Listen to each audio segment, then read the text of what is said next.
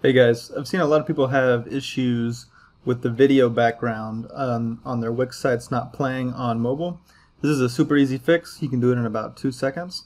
So here's the issue. We have a video on our desktop that's playing, but then when we switch to the mobile, it's not playing, right? And if we preview the site, it's still not playing.